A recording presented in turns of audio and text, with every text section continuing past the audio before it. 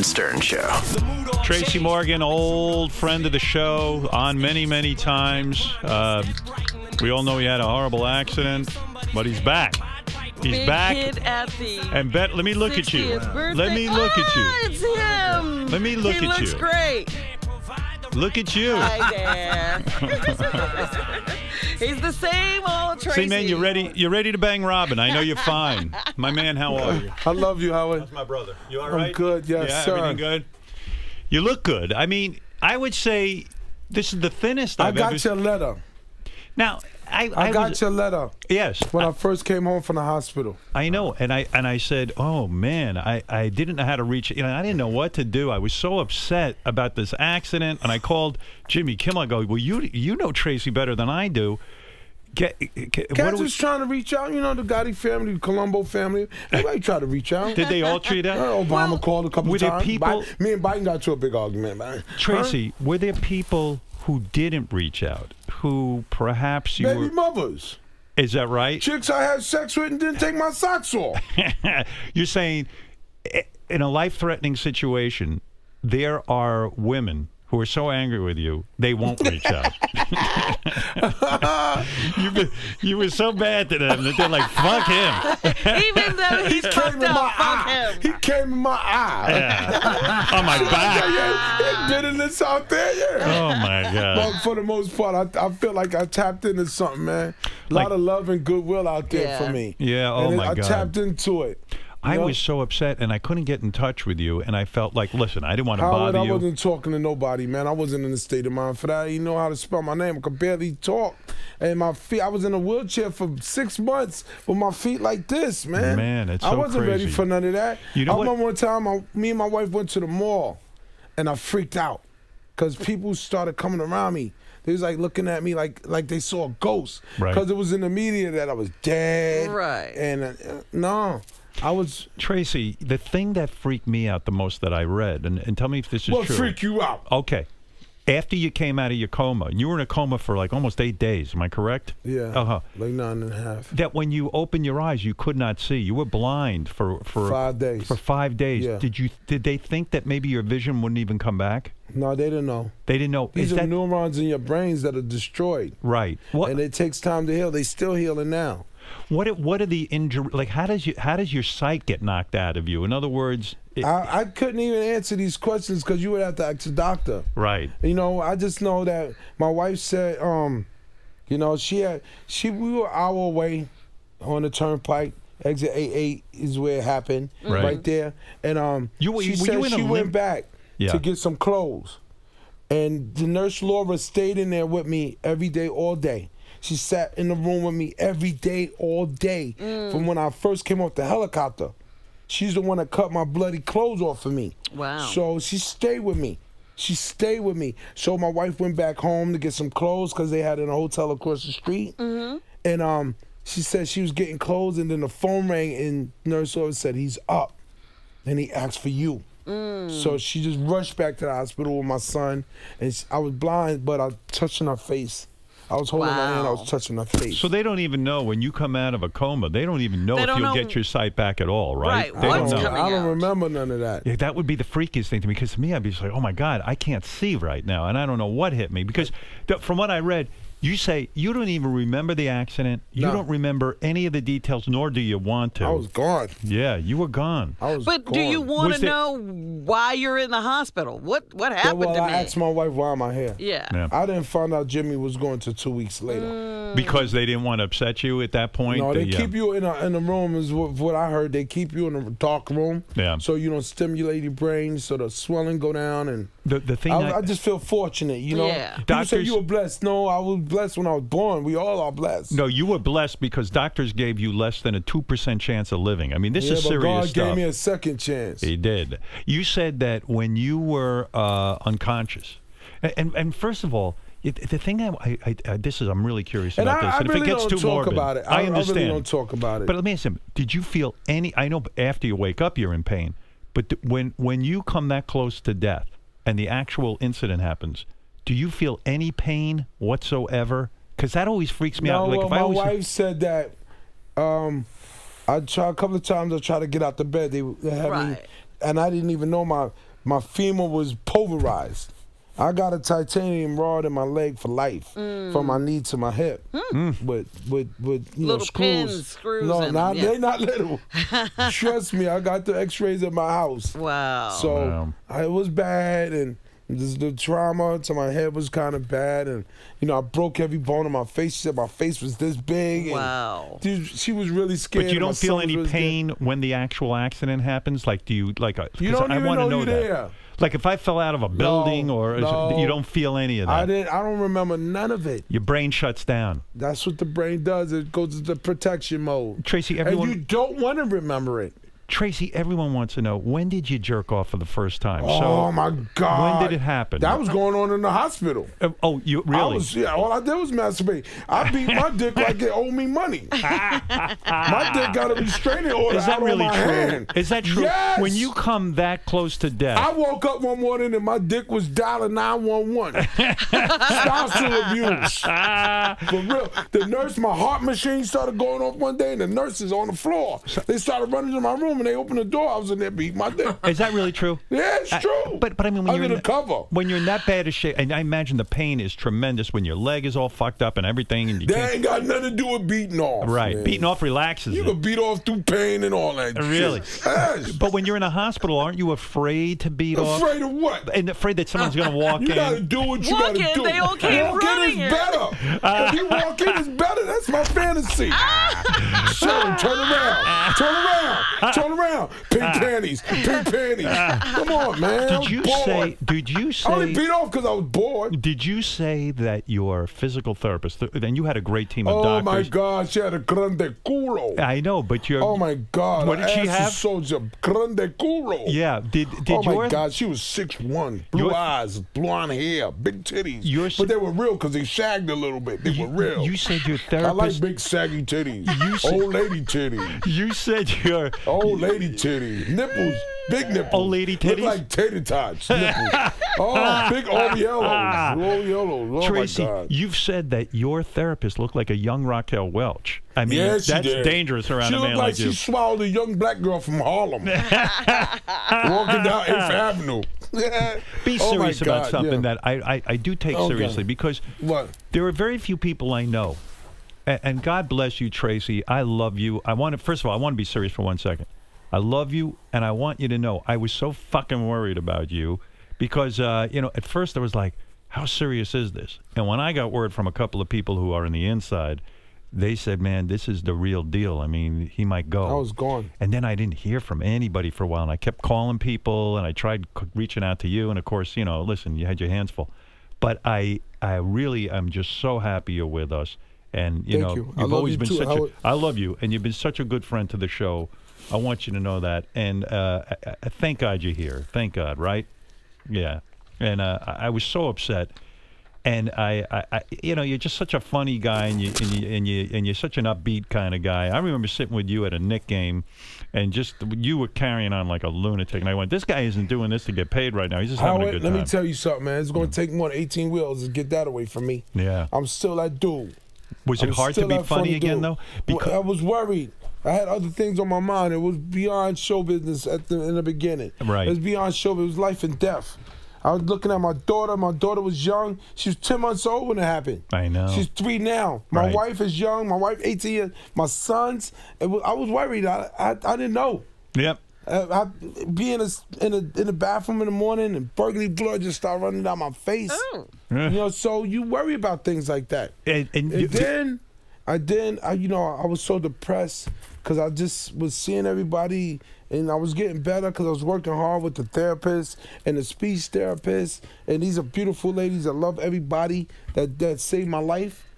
I did a show in New Brunswick a couple of months ago, and Laura sat with me, and I did a show for the hospital because it was right across the street at that theater. And 200 people, they gave me a standing ovation at the end, and I asked everybody to please stand up if you were in that hospital. And 200 people stood up. I said, give them the standing ovation. Right.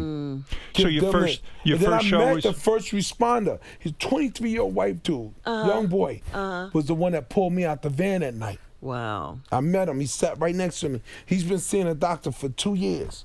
His mother whispered in my ear, he was covered from head to toe in your blood. Wow. Is when they take you out of Big an shots to my man Todd. I was driving that night. And Todd, who was driving, Ty. Yeah. Ty. When him and his man Ed. Yeah, I mean, even the way the doctors know how to remove you from a terrible accident scene, because they could fuck you up even more if they don't do it just right. Am I correct? Everybody was a professional around you. Well, those are the Artie was the EMT, first the one out of emergency the truck. responders. Yeah, Artie was in. Artie Fuqua was in. He was in a coma with me. Right. And Jeff, my assistant, yes. Malay. He was in a coma too, and I knew when I was ready to come back, because there are layers to forgiveness. Yeah, I had to start with myself, because I asked everybody to be there that night. Yeah, now you described it was my tour. In other words, you felt guilty because you were, and of course you weren't, but I understand it. You're going to do a show, and you said to your pals, "Hey, come with me." You even invited your wife to come, who's now your wife. No. She wasn't. I invited her. Right. My daughter was 10 months old. She was teething. Right. And so she had a toothache. So I told my wife the night before, "Don't come." I said, "Yo, babe, stay here." Thank God. Because she was with me the whole tour. Her and the baby was with me the whole tour except for that night. Wow. And that's my trauma. That's my Vietnam that I live with and struggle with every day. When I first came home, was bad. Why is that a struggle? Because I would keep them like this, and my wife would fight me. You can't do this. What? You were hugging your wife very tightly? No. It was a. I didn't want them go nowhere. I want them with me. Because what happened? And you wanted to watch over them. No, they can't. They gotta live. Yeah. Yeah. Just to the supermarket. Don't go. I'm going. So. But now it's getting better. Yeah. Now it's getting better. But Tracy was lucky that you said to your wife. It was lucky though. Don't say lucky to me. I'm saying, but don't wait a second. mention that word luck to me. Okay, it was fortunate that your wife stayed home luck that is for night. people in Atlantic City and Vegas. Right. For losers. It was fortunate that she stayed home that night, right? Yeah. And yeah. And hi, my daughter. Yes. And you say you described guilt because the comedians and stuff who were with you were there by your invitation. Jimmy Mack was my OG. I know, that was your guy, your mentor. My OG. Right. 62 years old. So he was the uncle that I never had. When I was acting crazy, he would put me to the side. Let me talk to you, young blood. Right. Let me pull your coat, young blood. He was a talented comedian himself. Yeah, very. He was one of my facilitators on tour that night, writing. Yeah, he had written a joke for you, and you said, "Hey, why don't you come to the show so you can see me work this joke out?" Worked. It worked. Worked. What was the joke? Applause breaks. I forget. It was when what's the guy that owned the Clippers? Yeah. Donald Sterling. Yeah. Donald Sterling. Forget. Yeah. I forgot. So Jimmy had written you a joke about Donald Sterling, and you said, "Hey, let's go work this joke out live and see if it flies." That's what we were doing. Yeah. What were you in a limo or were you in one of those big vans like the Sprinters, the big Sprint? The Sprint. If we wasn't in that, we'd have been squats like accordions. Yeah, because those Sprints are the Sprinters. I didn't know that dude was up. Yeah. A year later, I didn't know he was up for 28 hours. I didn't know that. Yeah. The guy who was driving the Walmart truck. Well, that's a real danger in our country, actually. It pointed out something. I mean, a lot of truck drivers. Cell phone use and all of those things. Cell phone use. So many distractions while you're driving a piece of iron like that. Yeah. And a lot of truck drivers are up for a tremendous amount of hours. You can't do that. No. It costs a good man his life. You can't you got to rest. Could you ever forgive the driver? Could you ever say. One day I pray to God all the time for the strength to do that. Right. Just the strength. I don't ask for nothing else. Right. Just the strength. My reward isn't it was more than money and all of that. It was justice for Jimmy, for all those involved. Yeah. It was just justice I was seeking. Yeah. I wanted justice for the families, Artie and Jeff. They never did nothing to nobody. Right. So it was justice. By the way, speaking of, I know you can't talk about the amount of money you received from Walmart, and it's irrelevant to me, but I know it was a lot of money. It's a thing. The money, though, never can really make up for the shit you went through. I mean, when you wake up blind and you were in a coma for all that time. Now, you've said... It scared me because when I think about my daughter now, growing up without me, would have been a disaster. Money can't fix that. Right. When I think about Jimmy, with the fun we used to have on the phone at night, just telling each other jokes, that's gone. Yeah, he lost his life. Yeah, but he promised me when he was alive that he wouldn't leave me, and I believed him. Right. I know he up there with my dad, my grandmother, and all them now. So my reward isn't monetary. My reward is not in this world. my reward is when he welcomed me into his kingdom. And I see all of them again. Yeah, Tracy. How I treat people here. I'm good to people. I'm good to myself.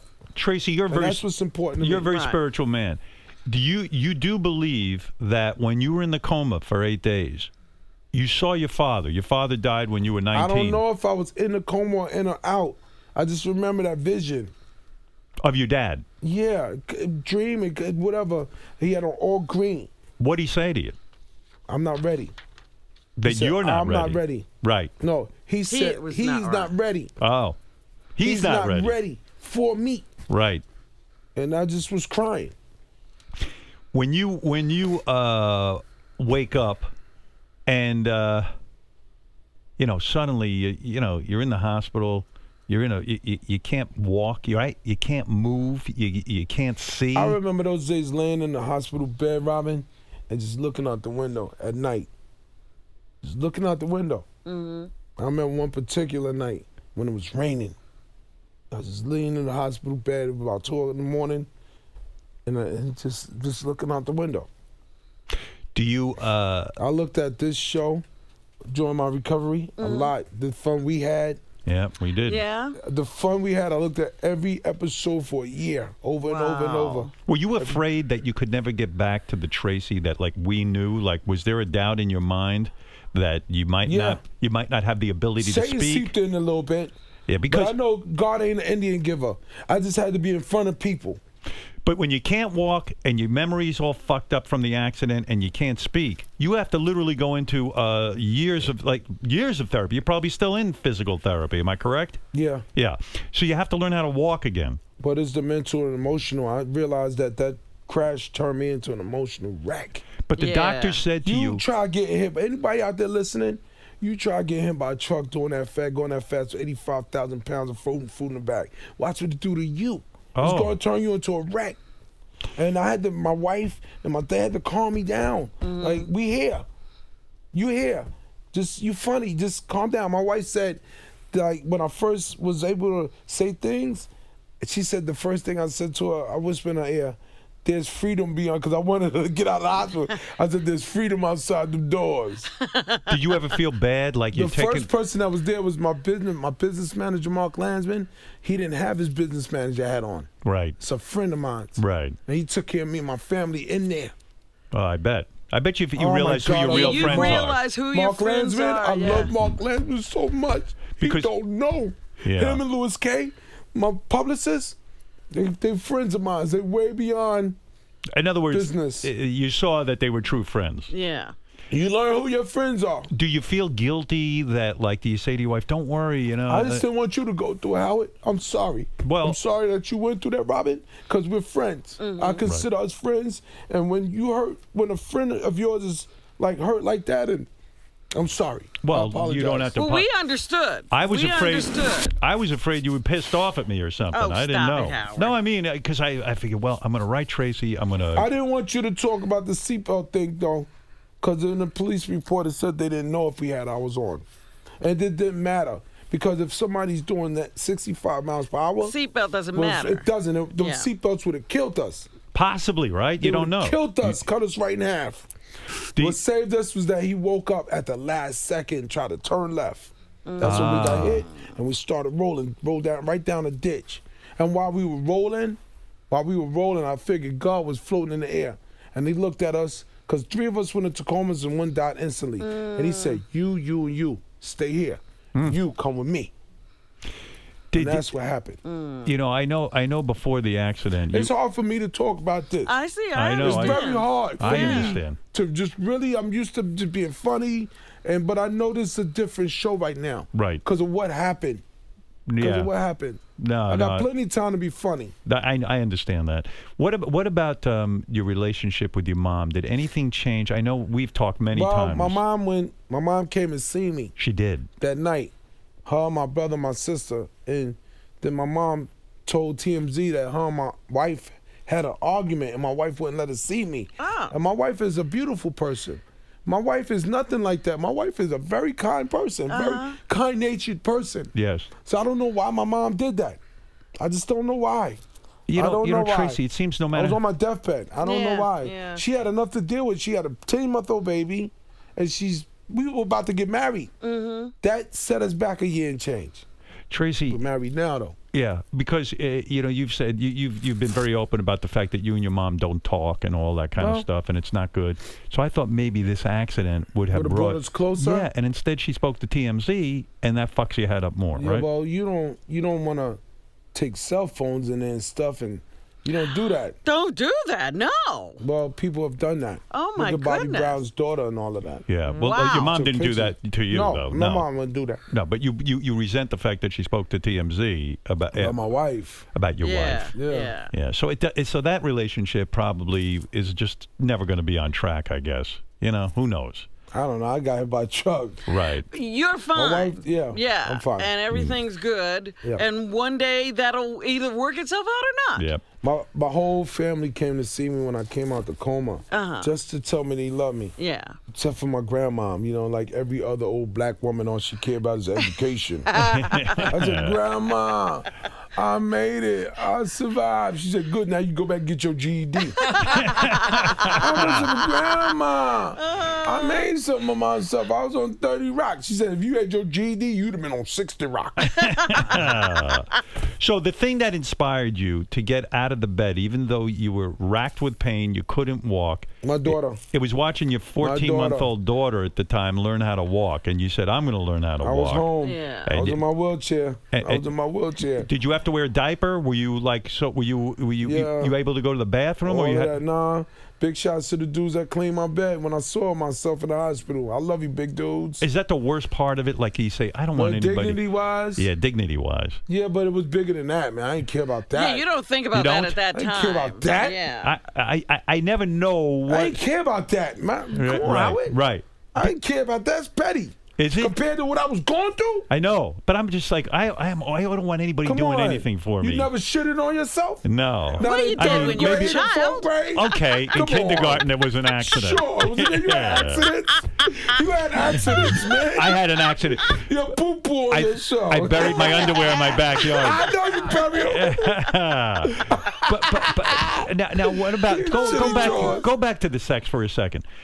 Masturbation occurs. Dude, masturbation. my first time. Yeah. Oh my God! When I came, when I was ready to go. How long? I felt like I was back in high school. My dick got hard like I had one of my high school hard on. How long? I break brick with that dick. Tracy, here you've been through a horrible accident. You have to learn how to walk again. You have to learn how to see again. You have to learn how to talk again, right? I mean, you're a guy who relies on talking as a way of, and they weren't sure if you had brain damage. They're still not sure what the fuck happened, right? Yeah. Right. You might have some brain damage, but I don't see any indication of it. Well, when you take a bump like that on your head, it's never always the same. Yeah. Do you notice differences? Yeah. You do. In what respect? I do. I know when you do stand-up now. Timing. It's hard for you to stand sometimes, up. Yeah. Timing. Right. My balance.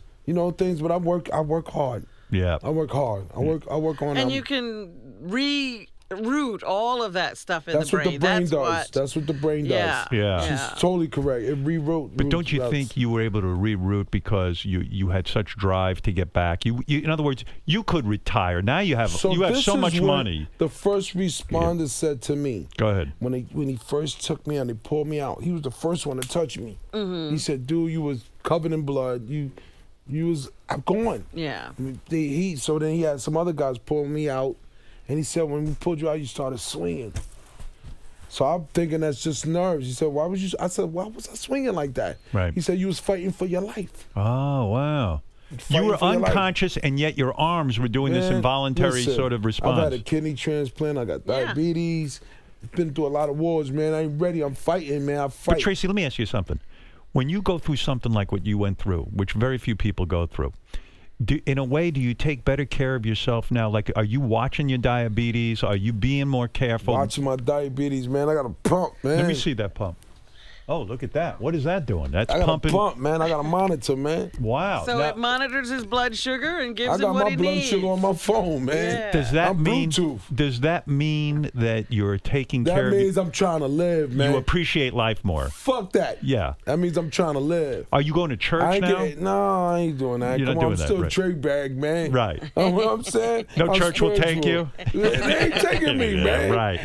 Let me tell you something. Yeah. With all the goodwill and shit I got going on now, You I really must do. have did something. Yo, Robin, I tapped into something. The I love tapped for into you, something. the Tracy, love for you right. was overwhelming, Maybe right? I did something beautiful in the Yeah. last life. Yeah. Maybe I gave Jesus some water.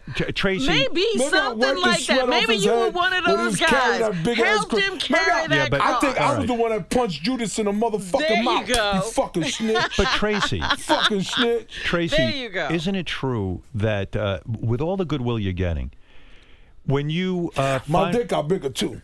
Just your the dick head. got no, The head is more bulbous. no, the Just the head. the head of your dick looks more bulbous Yo, because man, when the therapist came, I started going to my therapy in boxer shorts. Yes. And one day I had a wardrobe malfunction. uh-oh. The dick had popped out, and the mouth of my dick was grinning at her. Isn't it because you lost weight that your dick appears bigger? Honestly, Ain't got nothing to do with it. Really? I had a big dick. I remember it was medium size, 9.5 inches before, but now It it looks like was? it's about 11. your dick was 9 and you Down to being my serious? kneecaps, down to my kneecap. I have to see that one day because I For think real. I You think should have given him physical therapy. For real. He said, "Gave me some physical therapy." when He your said he gave me some therapist, therapy. you describe a situation where you're wearing boxer shorts, your dick falls out of your shorts, and the therapist gasped. In other words, was like, "Oh my God!" Yes, and yes. so your dick got bigger. Yeah, Mr. that's what she Morgan, said. excuse me. That's Yes. what she said. Yeah, I know she might be pregnant too because the club got shot up. I'm shooting the club up. Tracy, you talk about I'll goodwill. pull out. Tracy, John Holmes never pulled out. Tracy, when you talk about goodwill, which you've had a lot of, Right. but some people are still shit faces, right? Because when you got out and then you were driving For your those shit faces, I asked them one question. Go ahead. You'd have took that fucking hit for me?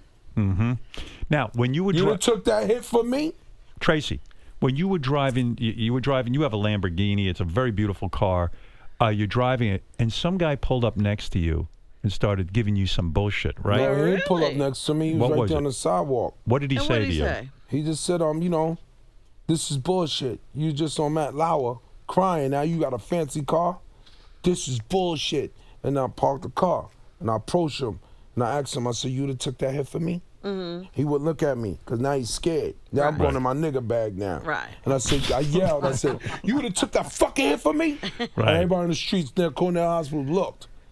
And then I got closer and I said, so he shook his head no. I said, the next time you ever see me, if God bless you to see me again, don't you ever say shit about what I'm wearing, what I'm driving, or what I'm saying. I'm going to fucking knock you out. I'm going to hurt you badly. You know, Tracy, it's so true. Because I just got out the hospital. Yeah. I'm doing my thing. I'm living. I'm trying to get my life back. I'm Right. trying to take my life back.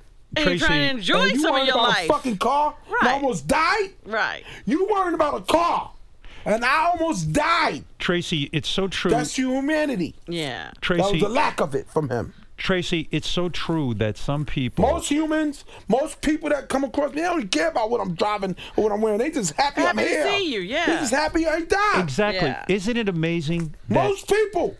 Isn't it amazing that sometimes people get jealous of a guy who, in a Oh, way, what are you supposed to you drive got- after you're in an No, accident? but wait a second.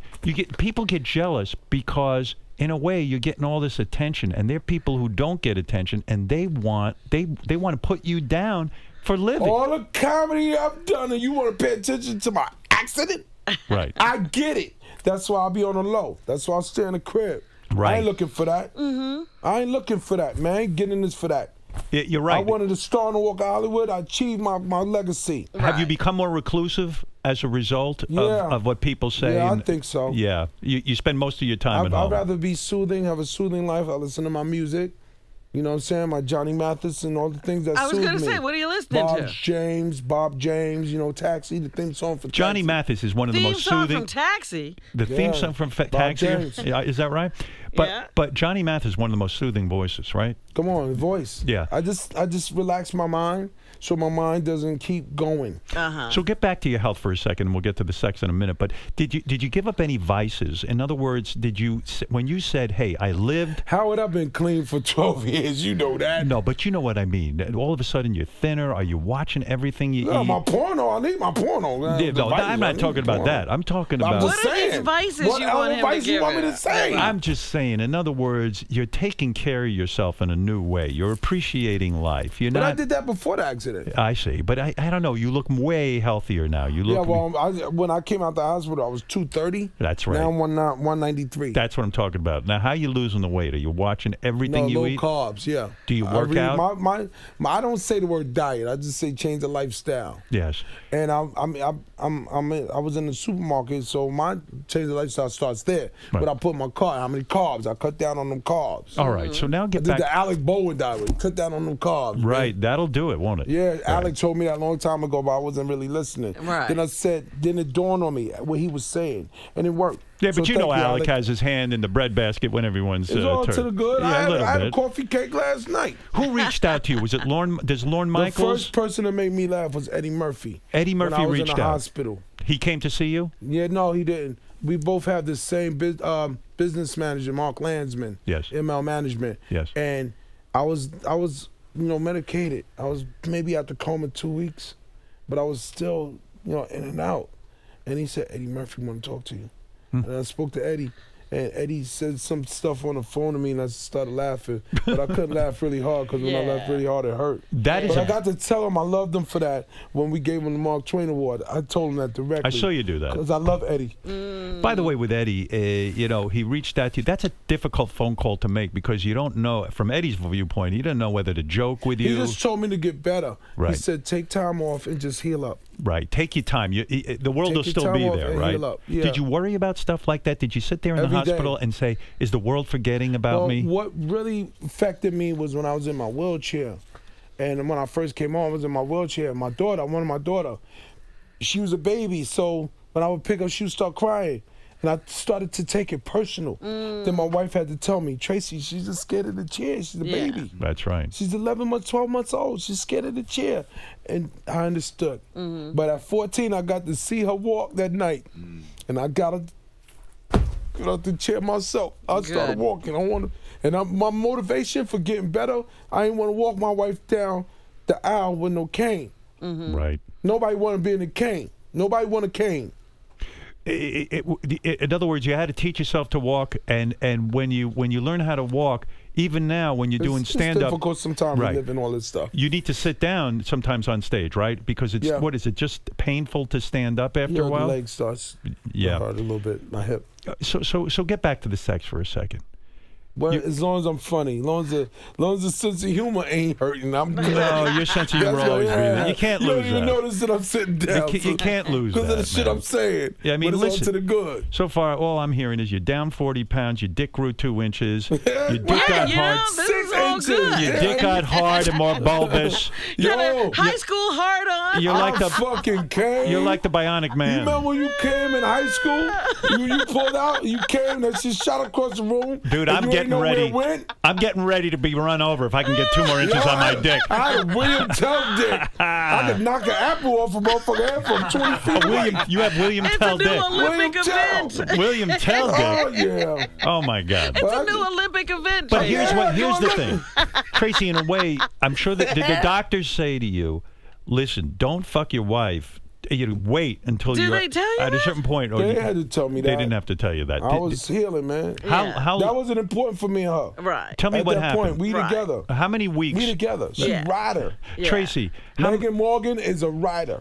Tracy, how many weeks do you wait before you attempt sex with your wife? And now you got your I can't even remember, man. I had to really just get rid of the fear, the anxiety. How you gonna focus on that when this big thing just happened to you? Yeah. And your arm, and you see cuts all over me from the glass. Yeah, because I know guys who have had heart attacks, And then they go, I'm afraid to fuck. I'm afraid to eat. I'm afraid to... Because you're afraid. You're afraid everything's going to kill you. Are you kind of over that part, or will you always sort of have that? I freak out on the highway sometimes. Yeah. When I'm driving. When I'm not driving. Yourself. Right. I drive now. Yeah. I bought the Ferrari. Yeah. But when I'm driving with someone and someone else is driving, I freak out. Are you buying some crazy shit now because you do have a lot of money?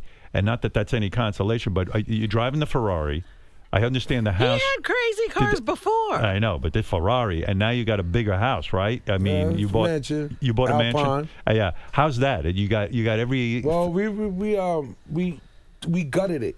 Right. I gutted it from head to toe. I just gutted it. Now, why do that? I bought it last June. But then you got to move out while they fix it, right? Well, I still got my other crib. Right, and so now this new place is crazy, right? I'll be I got a bowling alley, you know. You got the bowling alley, all of that, yeah. Are you bowling? I got some paper. I got a little Howard Stern paper. Are you able to bowl? I bought my project. You bought everywhere. Yeah, I'm trying to sell it now. These motherfuckers don't want to pay no rent. Yeah. I know about projects for fucking. Come on, man. Did you do that when you got? Everybody on welfare. Come on, man. But Tracy, is that true? I get no paper. Tracy, is that true? When you got the money, you bought your project, and you said, "Hey, everyone got to pay rent to me." Yes. Is that true? And no one will pay you rent. Yo, one lady was like, she snapped her teeth and. Shit. I ain't paying rent in years. So you invested some of your money in the projects. I don't even know what the fuck Section 8 is. Okay? Fuck you give me this paper say Section 8. And people tell me now. I want some money. People tell me now you're flying a lot of private. All I do is fly private, baby. Wow. G4 style. No shit. Yeah. Are you able to? Would you be able to go on? I mean, I know you're on the tour now. You're on the Picking Up the Pieces. Will you be able to go on a tour bus, or would that freak you out too much at this point? Would you be able to go on a tour bus? A tour bus. What is that? Oh, I see what you mean. You don't know what that is anymore. No, but seriously. I'm a humble man. I mean, wouldn't it be like a flashback to be in a bus on tour doing... Not if you own the bus. Right, right. That's on a different level. Yeah, I see. So you're able to do that. I go to the store, get on a G4. Would you be able to go to Walmart and shop, or would you say, fuck that? When I was in that wheelchair, I still shopped at Walmart. No shit. You still can't beat their prices. Yeah, right. After my settlement, everything went up a penny. So talk about your William Tell dick. Your dick now is big. You're recovering from a horrible accident that everybody knows about. You got a hook now, too. The hook, that left hook. Were you self-conscious when you first go out? I love a hook dick. Tracy, were you self-conscious when you first went out in public after the accident? My dick is so big, got hair on it. It does have hair on it? Wow. It's got its own ecosystem. But when you first go out in public, after the accident, after you're starting to recover, are you self-conscious? Like, are you like everyone's staring at me? Me and my wife. Me and my wife. Yeah. Me and my wife. Because you describe even me when you and my wife wouldn't leave the house for months. But we even stayed indoors, literally. Yeah. The maid would go to the supermarket. We stayed indoors for 5 months. And then I just said, I got angry. I said, fuck that. If I'm going to Macy's to buy a shirt, then I'm just buying a shirt. Because all cameras were constantly. Right. But you ain't going to stop that. You can't stop that. Everybody got camera phone. I can't, but I gotta live. Right. Then that's when I began, like after 7, 8, 10 months, I started to take my life back. I need my life back. I gotta live. Tracy, yeah, you gotta normalize your life at a certain point. Tracy, you're out on tour. It's gonna be hard for my wife, for my daughter, my son. Yeah. Tracy, because I'm the king, I'm the leader. If I'm acting abnormal and shit, what is gonna do for them? They need leadership. Right. You should buy an island, by the way. I was thinking about I don't buy no fucking island. Well, come on, what, Long Island? Then Long Island. Then you gotta put your own Walmart on an island. Yeah, right. Tracy, you're out on tour right now. Was there a point where you said, fuck it, man, I'm leaving stand-up comedy? I would think like... I thought about retirement. Forget stand-up. I thought about suicide, man. Really? Oh. I was that damaged in the hospital, man. I didn't want to live. I saw me. You wasn't there. You didn't think you could come back. Come on, I couldn't talk. I was struggling to say words. Yeah. Right. I couldn't walk. So I got a wound on my ankle, the front of my left ankle, man, that looked like a horseshoe. You could pull my skin back and see my bone. So what's the motivation? I'm diabetic. Tracy, what's the motivation to go out and do stand-up? Because you're on tour now, Picking Up the Pieces tour. What was the motivation? You're going to be performing at Carnegie Hall on Saturday, November 5th. What was the motivation? What is the motivation? Like go back. The motivation was a lot of things. It was seeing other stand-ups. It was knowing that I love stand-up. You do love it. Family. Yeah. It was my wife mostly. Yeah. It was my wife mostly. I got real depressed and I gained weight. And then after the settlement, I was still depressed. I was still in that mindset. And I'm laying on the couch, just laying on the fucking couch one day. And my gut, and she's looking at me like this. And then one day she just said, "Why don't you get up and go to the comedy club, you big gut motherfucker?" Ooh, that's I good. said, "I'm back." That's good. And what And she'll happened? talk to you like what that. happened- You're back, And right? what, Back. and what She happened? stopped pitying me. Go grab the mic. But I remember What happened one when day you I was went? talking to Lauren Michaels in my car one day. Yeah. And I was on the phone and I got really emotional with him. We was talking and I said, "Lauren, I want to come home." And he said, "Trey," without blinking, he said, "The door's always open." That's right. A week later, I got October 17th. October 17th. He let When me you come went on home. Saturday Night And Live. When I went home, Yeah. that was the first time. The first time was the Emmys, but then I went home. The first time to do comedy was at the Emmys. I remember I did that joke, and Tina, I looked down, Tina was in the front row, and I see Tina, it was in her heart. She started crying. I said the joke. She was happy that the comedy was still there. Right. And then I went back and I started doing it at Lauren Michaels. The first time I ever touched the mic since that night was I went to the pitch meeting at SNL. Did you get nominated for an Emmy for that performance of coming back on SNL? Yeah. So you're nominated. Yeah, a lot of people don't get hit by a car or truck and come back like that. And 14 months later.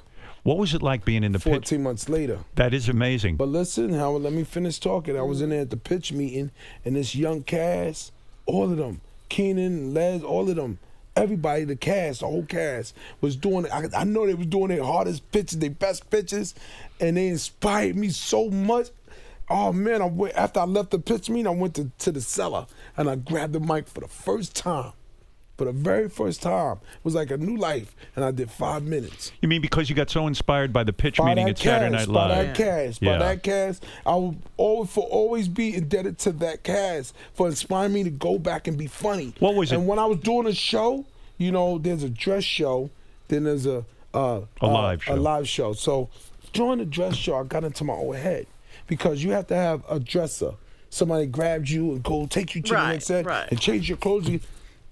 I started to think that the audience was looking at me like something's wrong with me because this person is grabbing me. The audience, I started to get in my own head like they feel sorry for me. They think I'm Eminem or something. So they think I'm, and then I told Lauren, like in between the dress and air, I talked with Lauren, just me and Lauren. And I said, "Lauren, I don't know if I could do this, man. I don't know because they think something wrong with me."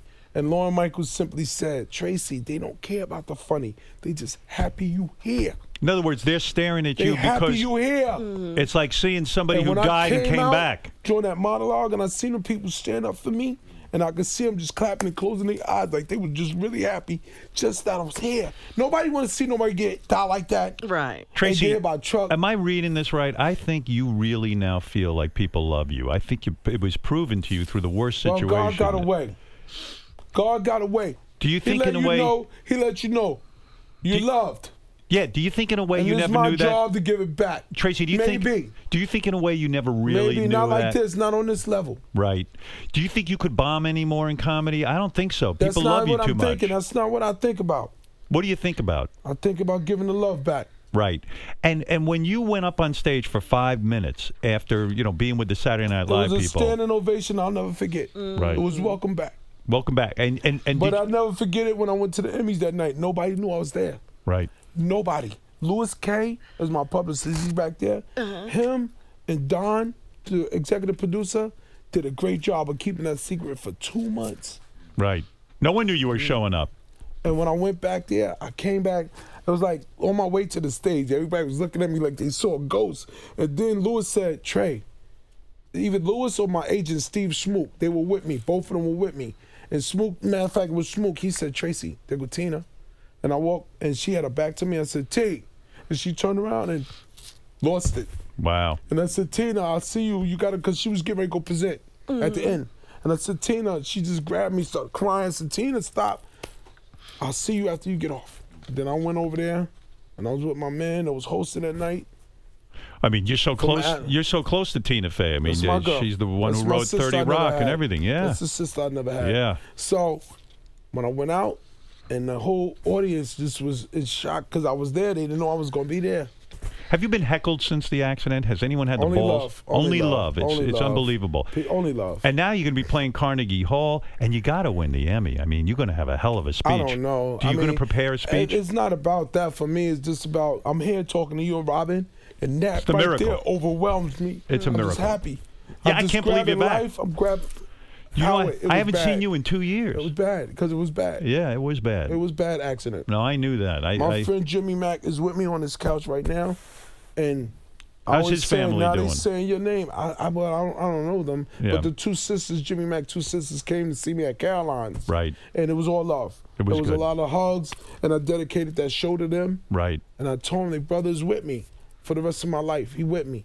He's one of my strongest guardian angels, and I know it.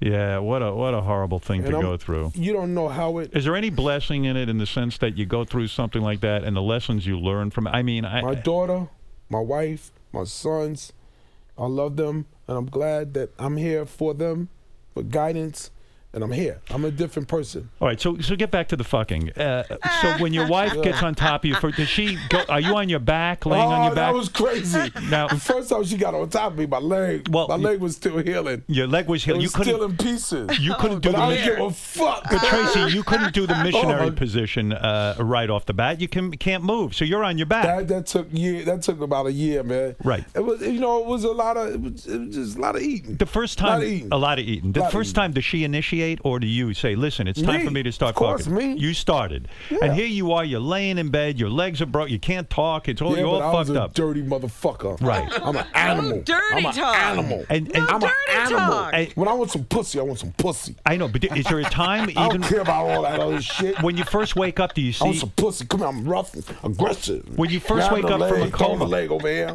But when you first, Aggressive. but Slap the ass. Come here, But Tracy, when you first wake up from a coma, do you check your dick to see that it works? I mean, seriously. Well, he had already been I masturbating.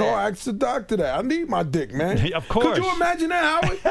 Come out of a coma, and the doctor said, Mr. Morgan, your dick was 7. I said, well, I'm going back in this coma, motherfucker. Fuck am I doing alive? I need my dick. My father told me to come back, but he didn't tell me I wouldn't have my dick. Fuck right. Right. If I lose my dick, I gotta become a serial killer. Oh, I mean, Snatch a motherfucker up with some clown makeup on. Imagine you completely healed, but no Come dick. on, man. Oh my All God. you gonna do is scissor and rug burn. And was your wife shocked that you were able at that point, because you weren't even walking yet? Shocked like a motherfucker. You're right. Like, she's like, well, Tracy, you could certainly learn to walk if you're fucking already. I'm tell you something. I like being pampered too. All right, who have we heard from since your recovery? We've heard from Lorne Michaels. We've heard from Tina Eddie Fey, Murphy. Alec Baldwin, I assume, all the cast of 30 I Rock. heard from my audience. You did. And as they come out, the tour's been very successful. 5,000-6,000 people. You told me we that. just did Cape Cod, 2,200, 2,300. No kidding. Cape Cod. Yeah. It was hot. It was in a tent. Oh, it was wow. hot. Yeah. I said, the Kennedys live right down the block. You motherfuckers can't afford no AC. The Kennedys live right down the block. Well, Tracy's right. He's out on his Picking Up the Pieces tour, appropriately titled, hitting right? them hard, Picking up the pieces. That's what Picking Up the Pieces. We about to shoot the Netflix special in October at the Red Bank Theater. So did you have to It's called create? Staying Alive. Did you have to create all new Staying material? Alive. Did you come have on, to? come on. If you get out, you got new materials right there. Is that true, Tap Tracy? into it. You always say you go My up whole on. life, I've took with bad things that happened to me and turned it funny. Have you thrown That's out your old act? Is your old act gone, and now all of a sudden you just get up on It stage? ain't about that. It ain't about What is it material. about? What is it's it about? energy. But The energy, Tracy Morgan's still there. is that really true? You mean to tell me? It's true. You go up on stage. Now you've had this accident. The whole world knows about it. You go up and create a whole new act from nothing? I have my facilitators, my dudes that roll with me. Right. You write Come some on, material. Come on, man.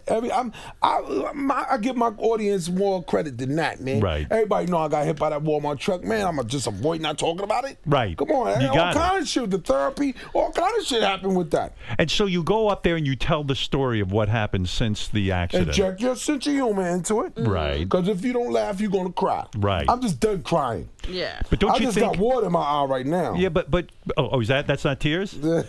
Tracy, don't you think in a way your act now is probably stronger because not only is there comedy, but you also have something serious, something life and death kind of shit. I know it is. Yeah.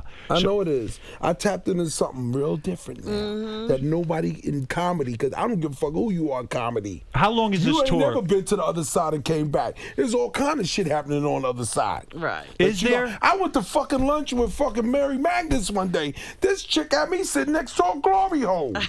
What? Jesus had his dick through the hole. I mean, Jesus, come on, man. Are you now a firm believer in the afterlife? In other words, you've seen it for real, and I only know about this life. Right, but I bet you a lot of people. I'm not going to turn this into a sci-fi movie or nothing. Yeah. I only know about this fucking life. I'm sitting right here with Howard Stern and Robin. Come on, man. But on stage, I sound like a dickhead doing that, man. So I was floating around in the 80s. Come on, man. I was above my body looking down. Nah, see, Tupac. Come on, man. Biggie Smalls lost weight, you know. He got the diabetes under control.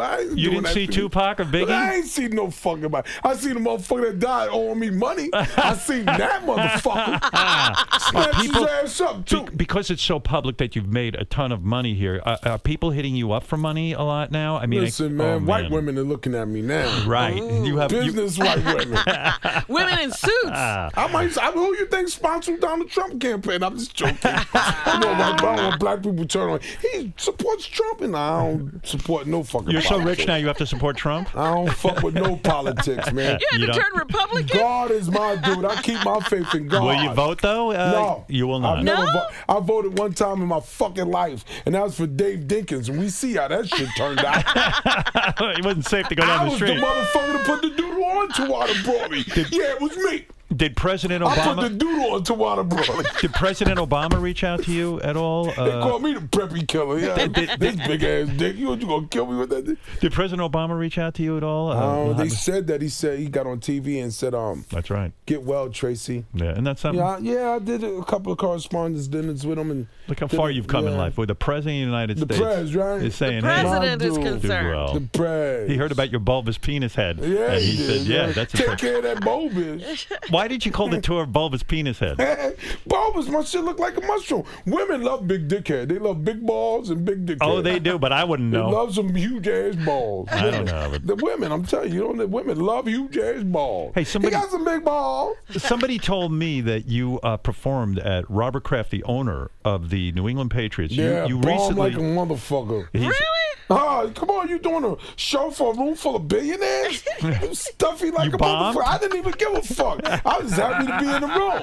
You mean I see the CEO of the biggest bank in the universe, JP Morgan, sitting right in front of me. Think I gave a fuck about making him laugh? That makes him laugh. Tracy, in other words, it was Robert Kraft's 75th birthday party. Robert Kraft is the dude. Yeah. They hired you to be the comic. He is the motherfucker. I love Rob. Robert Kraft, Mr. Kraft, I love you. Gave him a nice gift, too. Him and his sons and all of them. He hired you to be the entertainer that night, and you go up and going up in front of billionaires. I got some big laughs, though. Did you? I got so why'd you say you bombed? Because my standards, I'd say I bombed. I see, right. They're not, and I understand you goofed on Tom. Do they laugh hard like people? I understand you goofed on Tom Brady. Yeah, I said, they said he's a Trump supporter. Yeah. I said, you better hope your left tackle ain't Mexican, motherfucker. He might not be able to get into the country. Yeah, fucking done. Absolutely. But do they laugh as hard as regular audiences, or is it like... Evidently not. Tracy. It sounds just like... So Tracy, for real. I was like, "What's wrong with you, motherfuckers?" And that right there made the butthole scrunch. When I said, "Motherfucker, I'm from the jungle. I'm gonna talk my shit like I've been talking it." Well, Tracy, I ain't changing. Tracy, you come from the streets. But it was dope because they flew me in on a private jet. We landed in the airport and went in an airplane crowd carrier. Oh my God! God! Party and that shit. You mean you're in the hangar and the hangar? So you landed right at the party. Right at the party. But they came back and did Caroline's that night. No shit. You're on fire. Yeah, I'm working. Yeah, working. And two movies. But before you get to the movies, the reason you're working so hard is you want this comedy. In other words, you're going to take it on tour, but you're going to film it, and then you're going to go on HBO. What is it for? For HBO? Netflix. For Netflix. And they'll release your whole comedy tour. And once they do that, you got to come up with another new act, right? It's all to the good. It's all good. It's all to the good. You live your life. Have you shot the special yet? No. When are you going to shoot the special? October 28th. I see. The Red Bank Theater. Why not shoot the Carnegie Hall show? I don't want to. You want to wait? Red Bank is the place. We still putting it together. You're still putting it together. Yeah, I'm still living life. My material is not something I just write. That's my experiences. So you're hotter than ever. Now, what are these 2 movies you're working on? Well, I just finished one with that's coming out in February with Ice Cube and Charlie Day. It's called Fist Fight. Comedy. Yeah, comedy. Yeah. Funny, very funny. New Line Cinema.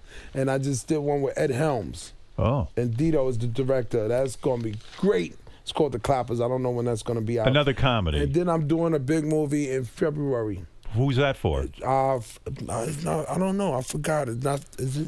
It's huge, like $150 million budget. Oh, no shit. What is this movie about? Do you know? It's an animated live animation. Oh, okay. And we're going to like Budapest for 3 months. And nice. Then I got another one called Shitheads. Shitheads. That's going to be dope. How's that going into That's the going to be theaters? funny. That sounds like something I would Yo, listen, the studios is tapping into this new funny. Yeah. Trey Bag is back, and listen, I'm the fucking $6 million nigga, man. Are you the hottest guy in show business right now? Bionic nigga right now. Huh? Are you the biggest guy in show business No, now? I'm just the Desmond Tutu of show business. Will you do full frontal? Desmond Tutu. Will you do? I feel magical. I feel like I'm related to Uncle Ben or some shit. Fucking ain't your mama. I'm a magical nigga. You're like magical. You're in Uncle Ben category. Yeah, my rice never stick. My pancakes is always fluffy. Will you ever show an audience? Oh, I can't wait till tonight to eat some butthole. Huh? Will you ever? Say pardon me. I just want to eat some booty hole, toss some salad. You're gonna eat a butthole tonight? Yeah, you got to. You ain't never tossed your wife salad? Fuck no. You better go home and stick your tongue in the crack of her ass. I don't think she'd Make like her it. toes do this. Oh, no. She would love that shit. All is forgiven. Do you think she'd forgive you like a motherfucker? Did your wife ever say, Tracy, enough with sticking your tongue in my asshole? Just fuck me like a normal guy. Hell no, Robin, no. Listen, you ain't butthole, Howard.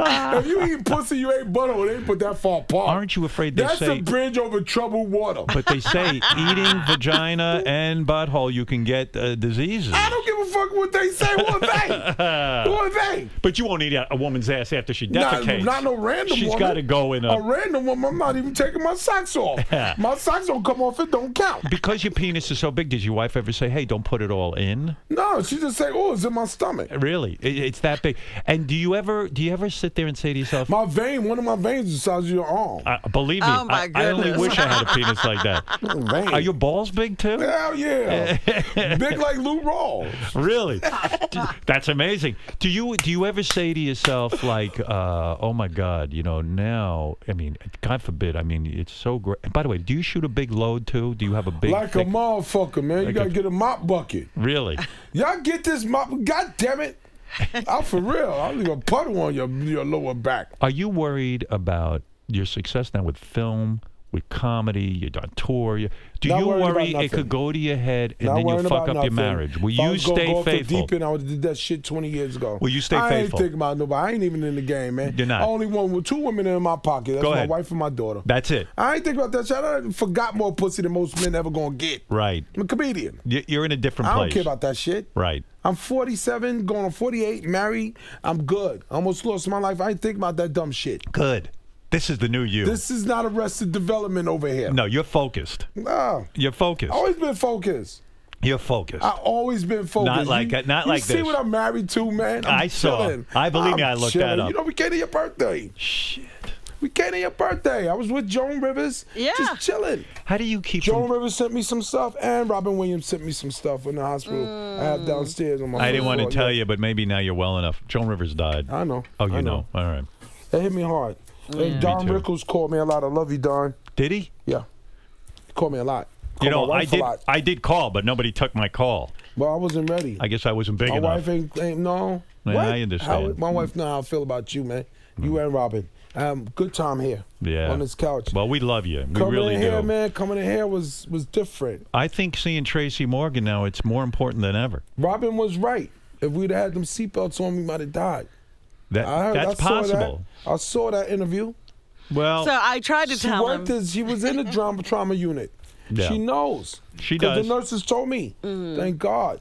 Really? We don't know if y'all had the seatbelts in the police report. But when you drive your car now, It's in the police report. We don't know if they had them on or not. Tracy, now when you drive your car, you wear your seatbelt, though, right? I've always wore my seatbelt. Right.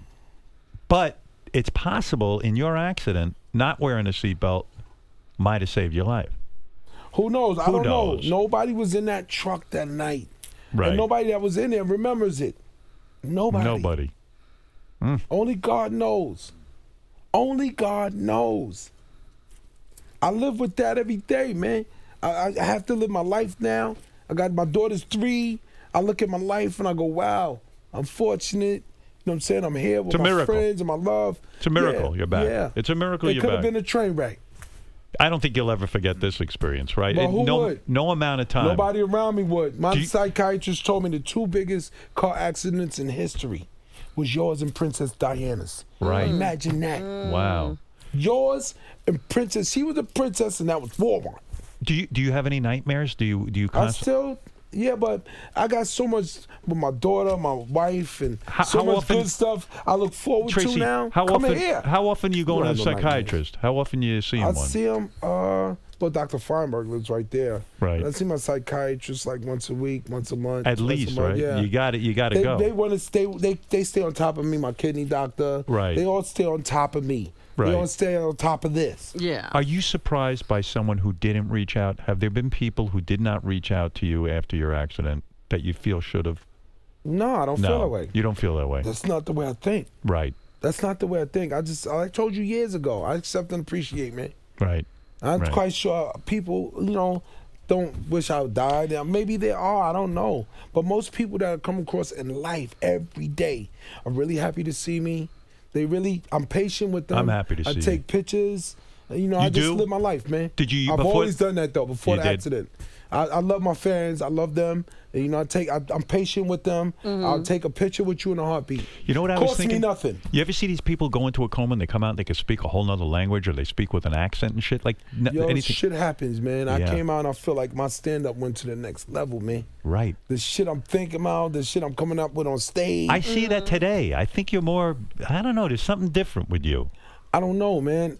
I don't know what your eyes see in me. I see something. I just feel different. Did you bury any old feuds after an accident like that? Did you say, fuck it, man? You know what? Life's too short. No, I'm still feuding. I don't fuck You're still that. feuding? Yeah, motherfucker. You're still angry. Yeah, you owe me money, motherfucker.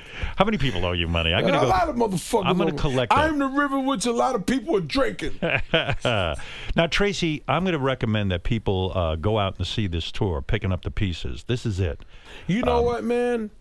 I feel great to be nominated for this Emmy, man.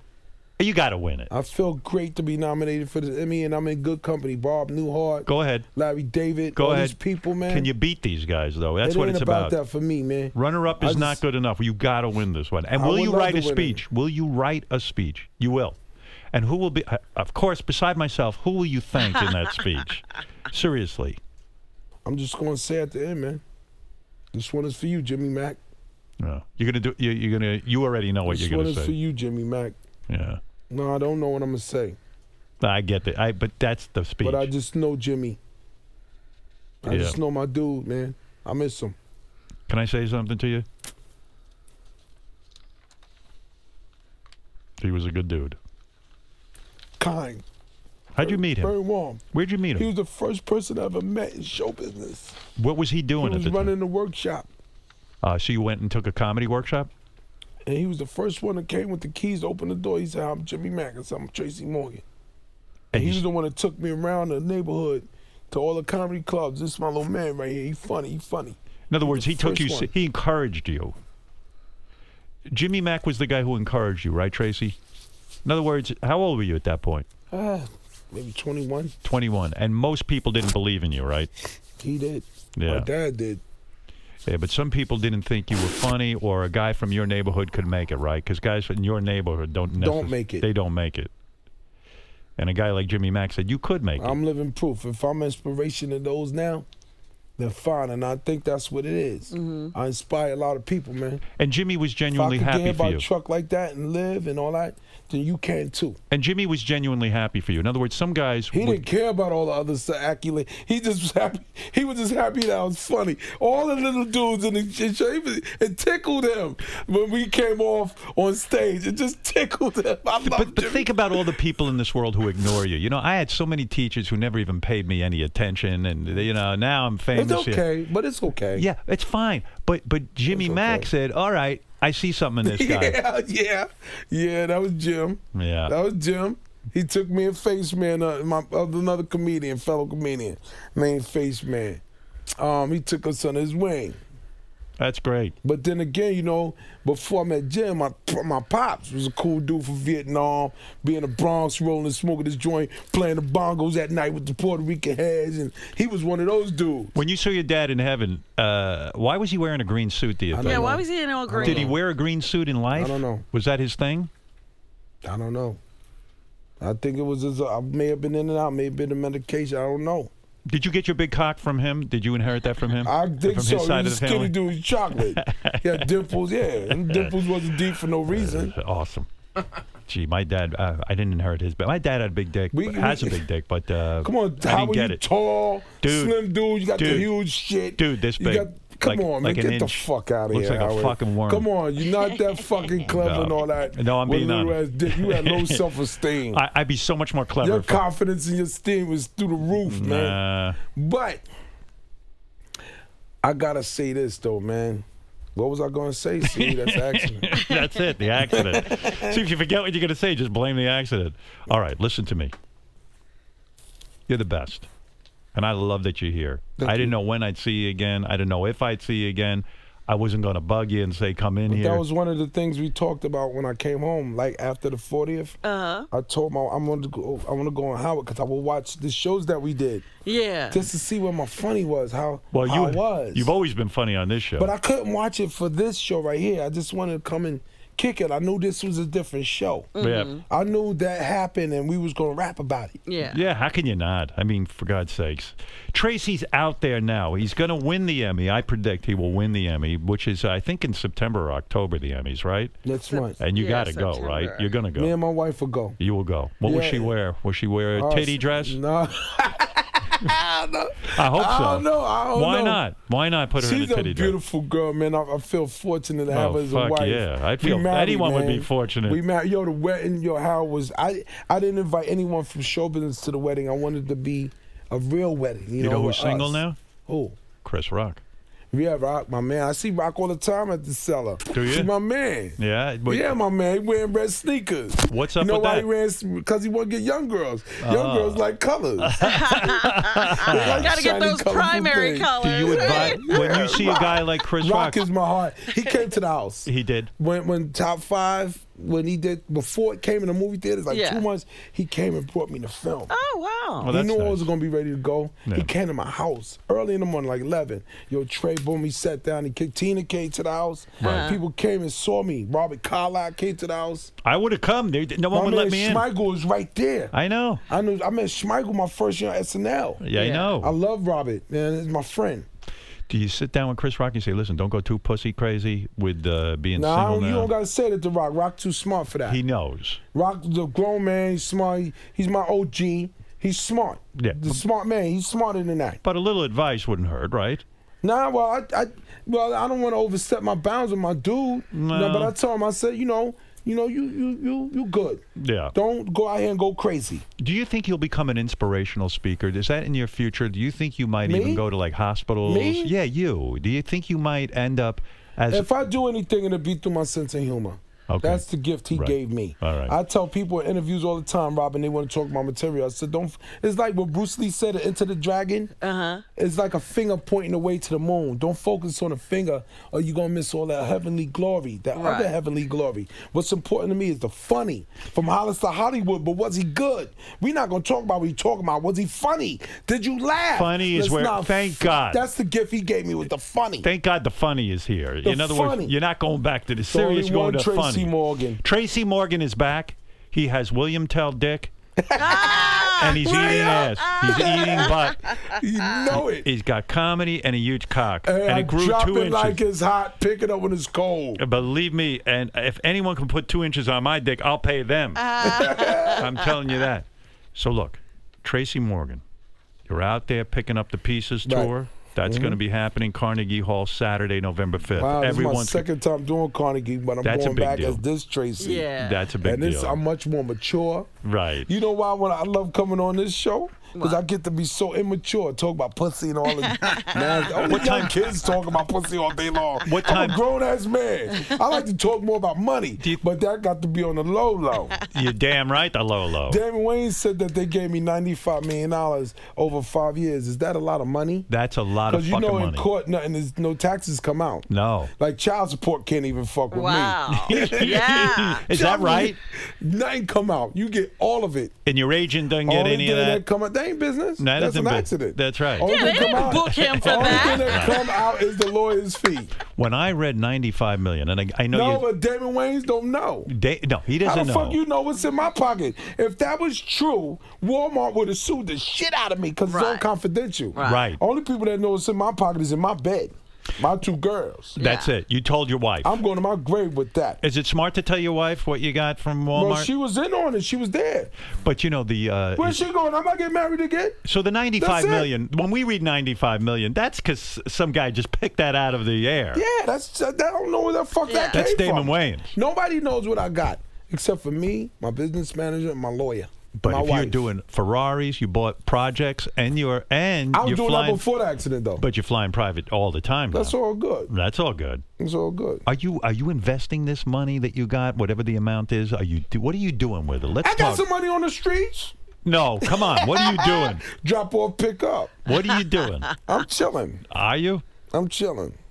I don't discuss that paper, man. You know what you ought to do? Grow a beard. And get one of these farms like Jon Stewart. All that bullshit. Yeah. Become a recluse. Get one of Howard Hewitt. Big bushy beard and all that. I might finance a couple of movies. I don't know. Blink twice if it's over $100 million. Look at you not blinking. What time tonight you going to be eating ass? Go ahead. Tell everyone. You said you want to do it. 11. 10 or 11. I'm going to go over to the property. Could you imagine all the pussy? My backyard of my new mansion looks like boys and girls high school football field. Describe it to me. Boys and girls. But you're not going to blow the money. I mean, some of the money in the. I'm good with money, man. I don't care what people say. I'm good with money. What do people say? I'm good. I'm gonna blow the money because I got a car. Well, they see the Ferrari. They hear about the private jets. They hear about the renovation. To the good, all right, we just want to make sure. You know what I mean? Good. Unbelievable. What's the backyard look like? What you got back there? You got a baseball field? No, I just moved my pool from one side to another. Just like that? Ain't nothing but heavy equipment back there now. In other words, you moved the pool just to fucking move it. I mean, you didn't need to. My bath water comes from the ceiling. Why move the pool? That's the last thing you do. If you sit on my toilet and take a shit, you could warm your feet. Why move the pool? Because I just wanted to move it. Just for the hell of it, right? Hey, listen, I ain't getting hit by a Doritos truck, man. Come on, man. This wasn't a Snapples truck. And this ain't no above ground pool. This wasn't Walgreens. Are you saying this pool is in the ground? Yeah. Oh, I got to see this. You got one in the house and one upstairs. And you got servants and stuff going on? I ain't paying for no servants. I can make my own grilled cheese sandwich. You're not looking for anything fancy. I'm from the hood, man. I'm from the projects. I ain't gonna never forget that. 212 Troop Avenue. I heard you're so rich now that you're going to move the pool back to the old location. You've moved it, and now you're going to move it back. You're going to keep moving it every year. Do what you want to do. Put it like this. The dude across my neighbor direct, his house is $38 million. Really? Did you listen? I live in Alpine. That's all hedge fund, baby. Right. I'm surprised you didn't even move right the fuck out of Alpine. My next door neighbor on the right. Yeah. You know what he does? What? You know those big oil rigs in the deep sea? Yeah. They get oil. He builds them. He builds the oil rig. He owns the company. So I'm billionaires. You got an elevator? I'm a motherfucker for the projects living right next door. This is justice. Do you have an elevator in your house? Yeah. Oh, shit. Yeah. And a bowling alley. Yeah, a basketball court, all that. Basketball court? Big movie theater. I don't got to leave my house, never. Oh, fuck. I'm chilling. You're goddamn right. But it's all for my family. Yeah. Are there All any? I need is a new pair of sneakers and $1,500. $1,500 in my pocket and a new pair of sneakers. That's all I need. Any black people in your neighborhood? What? What? Are there? Yeah. What? Are there? What? Now there is. I told my brother, if I ever see your ass in my neighborhood, I'm going to call the cops on you, my motherfucking self. Because you got no business here, God damn it. Do the cops hassle you? Could they say, "Oh, there's No, a they black love me. man"? Nah, they love me. know it's They know you. me there. Yeah, they know me. They love me. You made I it made clear. everybody laugh. Right. Everybody listening to this. This was highly anticipated. Yeah, right. People are pulling over on the shoulders going, what the fuck are they talking about? Morgan and Stern and Robin? Oh, shit. Man. People gonna be like, you know how many people got fired from their jobs listening to us fuck around on the show? So no one's ever going to know how much. Just listening to us fucking. Ain't nobody gonna know. No one's going to know how much Not money unless they you got have. the big VJJ. Do you ever think about that? Look at this new house. Imagine the pussy running through this house. No. If you, my wife, oh my God. This her no. dog. This her domain. But sometimes don't you look at that house and go, man, look at the pool. No, 17-year-old Tracy would have did that. Tennis courts. 17-year-old Tracy would have did that. Do you wear like 47-year-old Tracy don't do that because I'm only playing semi-pro now. Do you get dressed up for dinner and everything now? Nah, for what? You mean you go with Peter Luger's and stuff like that? You could be eating an ass buffet. I'm still eating Chinese food from the hood. Nice. 4 chicken wings and fried rice. That's how I get down. That's just how. But I count my carbs now, so I eat right. Yeah, you look good. I eat right. Are you working out too? Yeah, I work out. I eat my car. Yo, dude, I'm doing it right this time. I got Look a second chance. Trying to do it right. Are you a sex symbol now? Yeah, I'm a sex symbol. But my daughter's 3 years old. I'm trying to be here for her. Yeah. She playing now. She running me around the fucking house all day long. Doesn't she need? I gotta play with my daughter. But doesn't she need some black friends? I mean, in that whitey neighborhood, isn't there just too many white people for her to find her identity? Nah, she don't have a problem, man. People. With me and her mother ain't gonna raise her that way, white and black. Right. We're not gonna raise our daughter that way, man. You don't worry about that. You don't worry about that. They're just people. Right. My wife is biracial, but I don't see that. I don't see my wife. Right. That's it doesn't my matter. wife. It doesn't matter. What is she supposed to come out as? She's supposed to have an accent? Is she wearing Balmain jeans? My mother-in-law name is Chrissy Wallover. Whiter than you. And I love my mother-in-law. That's mine. When I see my mother-in-law, my wife, and my daughter standing right there, I tell motherfucker around me that all that belong to me. Right. All that belong to me. So if you ain't willing to lose a toe or finger, walk away. Right. I'm going all out for mine.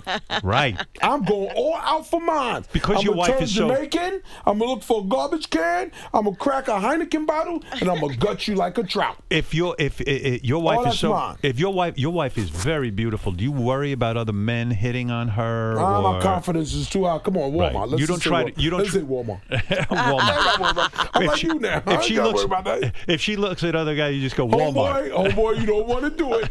You don't want to do it. Did you sign a prenup? Yeah, I mean, I ain't going into that. Oh, okay. You mean yes? No, I ain't going into that. All right. But you're telling me the money you got now, you can't even be touched by alimony or anything. That is your money. Well, when you get awarded money in court, you come out. I've never been awarded. The government can't touch you. Wow. It's yours. You're above when the government. When the government can't touch you, nobody can touch you. Listen, I don't care about none of that stuff. All we was doing that night was we were on our way home from work. That's right. You were just coming home from work. It's crazy. That's all. I didn't ask for none of that. No, you weren't looking for trouble. I didn't want to make you upset. I didn't want to make you upset. I didn't want to make my fans upset. I didn't want my wife being upset like that. I didn't want none of that. Right. Tracy, though, has the truck driver ever tried to apologize to you personally? I don't know, no. You don't know? No, I'd stay away from that. It's all in the state's hands now. I see. You know what I'm saying? It's all in the state's hands. That's not your problem. That for me was back there. I live my life now. You got to buy Balmain jeans with all your money. What's that? That's supposedly those are the jeans. Is that more than a Birkin bag? Those are skinny jeans. $2,500 jeans. I'm not buying that. Clothing? I'm straight Levi's. Leo on my leg, Adidas on my feet. You see me, I got the plain Reeboks. You never seen me coming in with the Michael Jackson Captain Crunch jacket.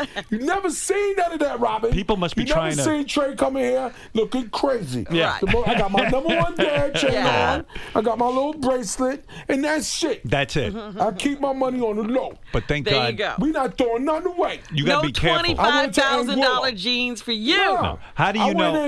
I went to Anguilla, but I stayed in the village because I didn't want to pay for the villa. I bet you a lot in the village. I bet you a lot of people try to like now milk you for money. You know what I mean? They see you in there. They're there's the guy with all the money. No, they you don't. know, But I got my game face on. When you did the construction Look, on your house, I got my game face on. when you did the construction on your house, and they try to jack up the price on you now? No. Everybody was cool. Everybody was cool. Well, that's the best thing I've ever heard. Everybody was cool. I got people around me, Mark Landsman, my man Lewis, Kay. I got people around me. My team take care of me, man. What's that bracelet worth? That gold bracelet you're wearing? Yeah, that looks expensive. This is $90,000. $90,000. So. And what about that necklace? This is my #1 dad. Yeah. You don't see nothing on me. You better little have opulence. That's all it is. I hope you have opulence. a security person. I got my little opulence. Right. Nothing wrong with a little opulence. No, I love Nobody it. says there's something wrong with that. Nothing wrong with opulence. Little opulence. Tracy, I predict you will win the Emmy. I've never seen Howard Stern in the fucking airport. I know he got a jet too. What jet? He got a jet. I don't go anywhere. You go to Teterboro every day. I don't go anywhere. You go to Teterboro. I sit home. You go to Teterboro. When you and her go out, y'all go to Teterboro. This is about you, not me. All right, look. Tracy Morgan. See how you switch it over? Tracy, you lived.